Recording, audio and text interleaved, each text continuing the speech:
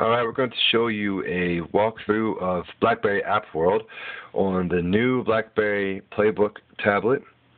App World right now is featuring lots of assortment of apps. Not quite all of the apps have been added to the PlayBook just yet. But as you can see, there's this shows an array of featured apps at the top. You can see the newest. You could do the top free, top purchased, recently updated. Of course, you got the categories list up here. Show you all different kinds. And then you've also got Your World, which shows all of the apps that you've downloaded. And this lets you also delete the apps then completely. You can delete the apps, of course, like from your the main home screen by going like that, and then hitting the delete button. However, though, that does not actually delete it from the PlayBook itself. You have to go back into App World. I don't know what just happened. You have to go back into App World and then go to Your World. Find the app. Where is it? Oh, wait, maybe it did it this time. Well, we experienced it where it wasn't actually deleting it from the device yet until you had to go in here and click the delete button that you can't really see.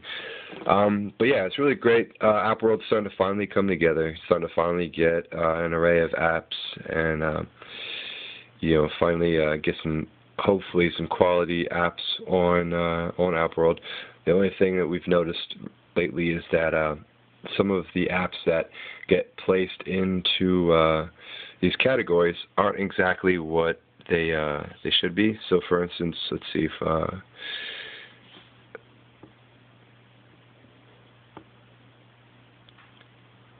like some of the action games aren't really action games, and just some of the apps that you would think would be a different category are actually not there, and vice versa.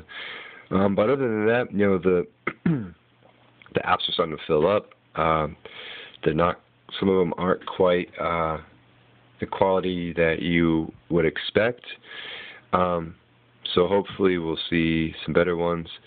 Some of the games, the functions don't work. I know, like this one app. Let's see, it's called a photography app, Face Warp.